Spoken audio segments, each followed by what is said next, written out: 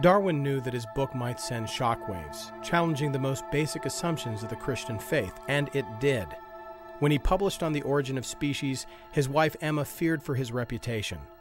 One of Darwin's most influential mentors, Adam Sedgwick, lamented, "I have read your book with more pain than pleasure. Parts I read with absolute sorrow because I think them utterly false and grievously mischievous.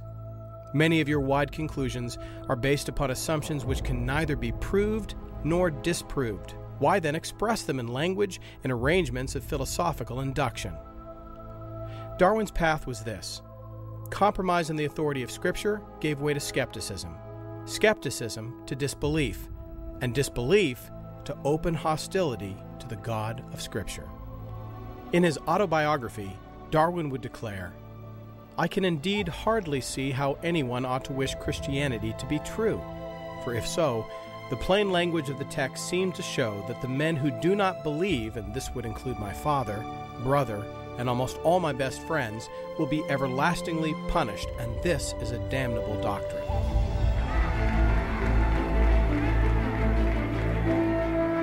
In the year 1860, just 6 months after the publication of Darwin's landmark work, a famous debate took place in Oxford, England, between Bishop Samuel Wilberforce, son of William Wilberforce, the famous liberator of the slave trade in England, and Darwin's protege, the wildly popular religious cynic Thomas Huxley.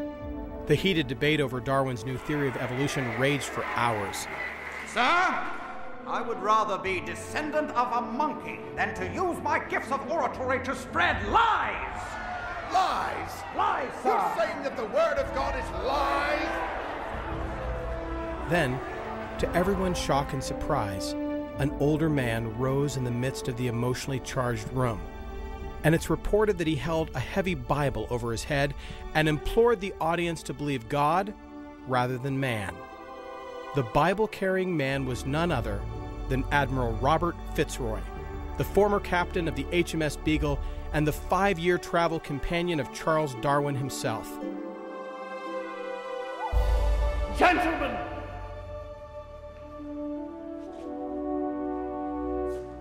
ladies, I beg of you, believe God rather than man. 25 years ago, I captained the ship that took Mr. Darwin to the Galapagos Islands. We spent 5 years together, and we came to vastly different conclusions. In the decades following the now famous voyage that brought these men around the world and to the Galapagos, Fitzroy had become a passionate Christian, a humanitarian, and a defender of the Genesis account of origins. After the publication of On the Origin of Species, Fitzroy forever regretted bringing Darwin to the Galapagos. In a private letter to Darwin, Julius Carus wrote, "I shall never forget that meeting of the combined sections of the British Association when at Oxford in 1860, where Admiral Fitzroy expressed his sorrow for having given you the opportunities of collecting facts for such a shocking theory such as yours." Captain Robert Fitzroy walked where Charles Darwin walked.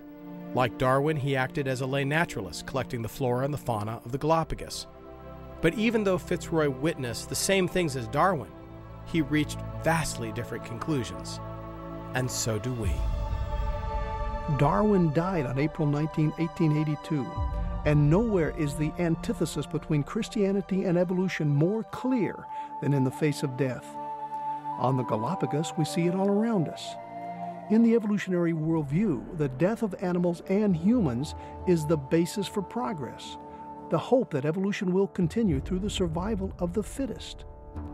But from the Bible's perspective, death is a consequence of man's sin against God. It's the penalty for disobedience, and the hope of redemption from death is found in the gospel, which places man's hope in Jesus Christ, the Son of God, who overcame death by laying down his life as a perfect sacrifice. Evolution is survival of the fittest. In Christianity, the most fit of all, Jesus Christ, died for the unfit. That's you and me.